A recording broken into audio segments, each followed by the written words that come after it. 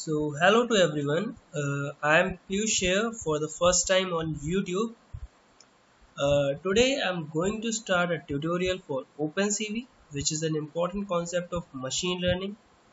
In this tutorial, I will teach you the basic concepts of OpenCV library of Python. At the end of this series, you will be able to play with OpenCV and image building in machine learning, and it's my promise to you all. Before starting this playlist, there's a one disclaimer for you all that if anyone of you think that you should learn Python before learning OpenCV, then let me clear you guys. If you don't aware about Python language, then don't worry. In the OpenCV, it will use only the print function and in the basic Python concept. So if you don't know, just go and read some basic concepts of Python like print, inputting variables and all. And if you don't want to go there, then I promise you you will not going to face any problem here. I will teach you, I will tell you about what I will be going to use. So without wasting a lots of time, let's start with our introductory video today about OpenCV and image formation. So before starting, hit the like and subscribe button if you like it, and if you don't want to miss any video of this playlist, then hit the subscribe button and hit the bell icon. So let's go for this. So to run the Python and the OpenCV and machine learning, firstly we need the Python language installed in our system. So I'm not going to tell you about how to install the Python language in the system or how to set up the environment. You all are aware that how to install the new language in the system. I hope so, and if you don't, then just go and check it out on the Google. So now we need an IDE to to write some code and to perform the execution of OpenCV. So for this playlist, I am going to use the Jupyter notebook, and I will suggest you everyone that you should also use Jupyter notebook because it's a very easy and a very comfortable IDE to use. So for this you need to install the Jupyter notebook in your environment system, and then you can just open it on the browser. I have installed the Jupyter notebook here. If you open this will open the window like this, and I have created a new folder, a new file of Python. There is first ipynv.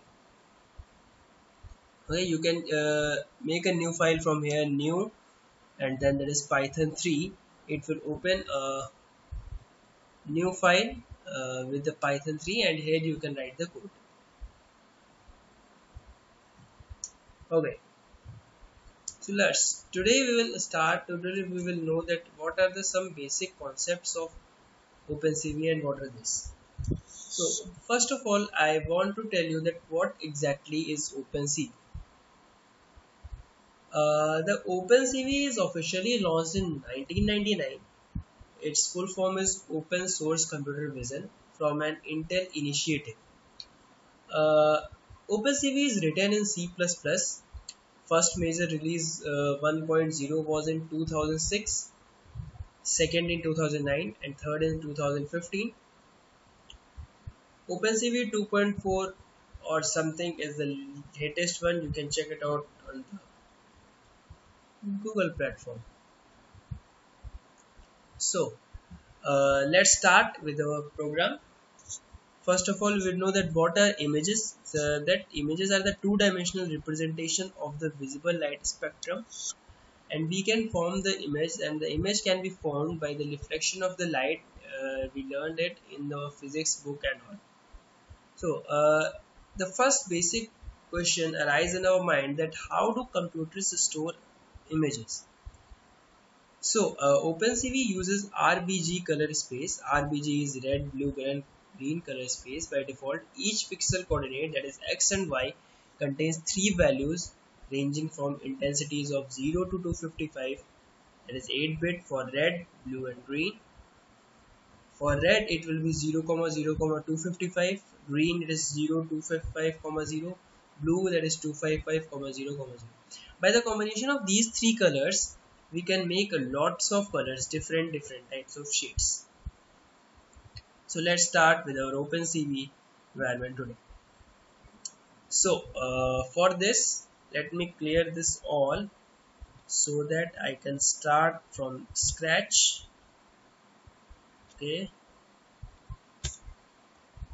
let me clear this. I will cut this. Okay, so now firstly, to start the OpenCV, we must have to install in our system, that is open that some of the libraries. That number one is NumPy, second one is NumPy OpenCV, the third one is Pandas.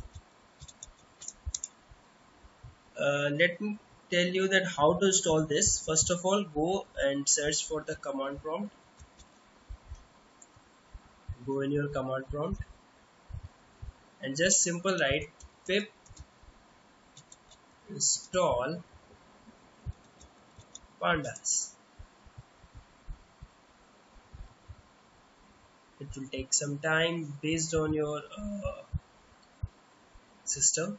So here in my system the pandas is already installed, so it is showing that requirements already satisfied. So if you want to let pip install pandas, numpy and OpenCV.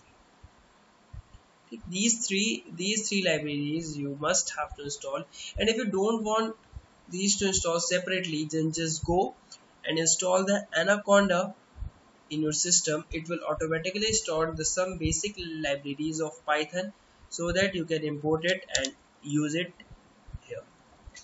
So now firstly we have to import some libraries here. We first in this tutorial we know that how to store the images and how to read write image and display it on the computer system. Okay, so firstly we will import the OpenCV. For this we will use the import CV2. To run this, to check that this is correct or not, press Ctrl and enter. It will take time, and yes, it's executed. To make a new line, you can use Alt plus enter. It will importantly import the new line. Now let's import NumPy. Import NumPy. We use as NP so that everything we call on NumPy, we can type NP instead of NumPy full. It's look short and looks neater. So now let's start, and now we will just let's now load our first image here. Okay, we have imported the CV2. So to load the image using IM, we use the imread function in the OpenCV, that is imread. Firstly we will input, take input from the user. We write the function input, and here we are using the input as a variable, that is input image. Call it input image is equal to, that is CV2 dot, and here I will go that these are some of the CV2 functions, modules, methods that is pre-installed in the CV2. We use here that is I am read,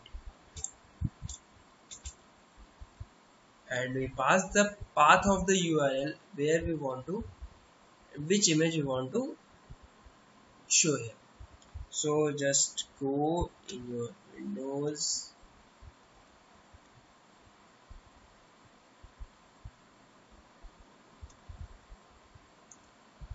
where your images are there. Okay, so here are my images, I guess. Let me check.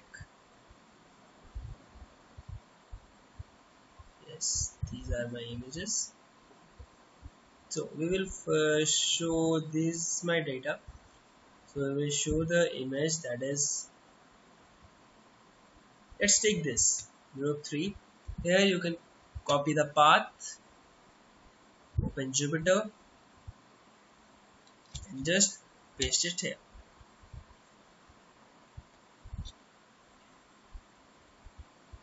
So our file group3.jpg is now loaded and stored in Python as a variable named in input image.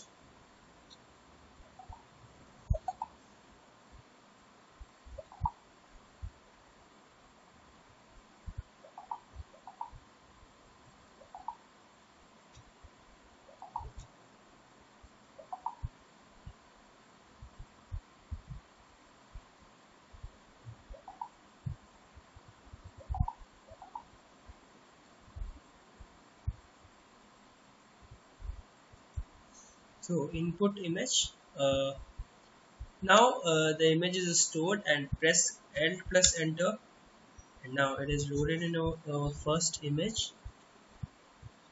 So to display our image variable, we use IamShow. The cv2 dot IamShow, and the first parameter will be the title shown on the image. The first parameter will be the title, and the second parameter is the image variable, in which in that variable we store the image. So first we want the title here. Title is the first image, and our image variable is the input image, that is this one, input image. So let's put it input image and press Alt plus enter.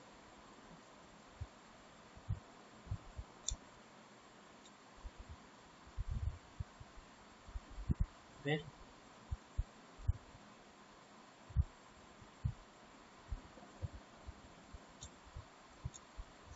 So now we have loaded our image, and now to we use one another function, that is wait key. The wait key allows us to input information when an image window is open. By leaving it blank, it just waits for any key to be pressed before continuing. By placing numbers except 0, we can specify a delay for how long you keep the window open. Okay, so just implement it here, that is cv2 dot wait key. If we leave it as blank, it just waits for any key to be pressed before continues. We have to tell the computer that when we want to close our image. Okay, so now we have used the wait key, and now this closes. Now we use that is cv2 dot destroy. Let's press the tab, destroy all windows. This function will closes all the open windows whenever we press any key from our keyboard. Okay, so now all our code is written. Now press Ctrl plus enter to execute this code. This Ctrl plus enter, and here it is. Our image is now being shown. This is our image. Yeah, we got it. So let's examine what we have written here. Firstly, we load our image, that is first image, that is group3.jpg. Then we use image show, that is IamShow. The first parameter is the title, and the title is first image, and here is the title is first image.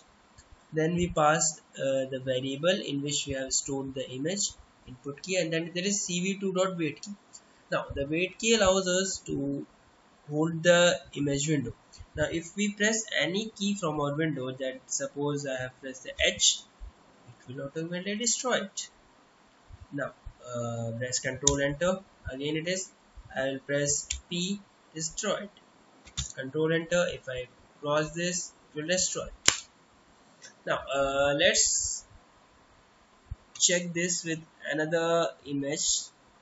Let's open it, and that is hand, it is mail6.jpg, or we can use look at this, that is mail5.jpg. Here that is mail5. Now Control enter from here. Control enter. Here it is. You have got Donald Trump here. Nice one. You got it done. Okay, we got Donald Trump. That's it. Now that we have stored all this here. Now if you want to know that how the computer stored this image, then we know that we will print, that is print in input image dot shape.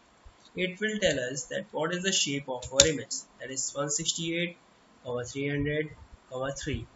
The 2D dimensions are, that is 168 pixels in height,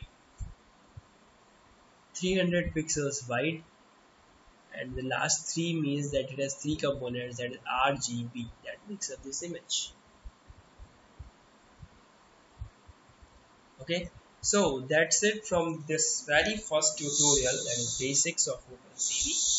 Here we have learned that how we store our image in the computer system and how can we display it to the environment. If you want to see this, you want to this source code, the link of my GitHub profile is in the description box. Check that. Practice for this. If you like this video, then don't forget to hit the like button and subscribe my channel for the next upcoming video of OpenCV. Thank you. Happy coding.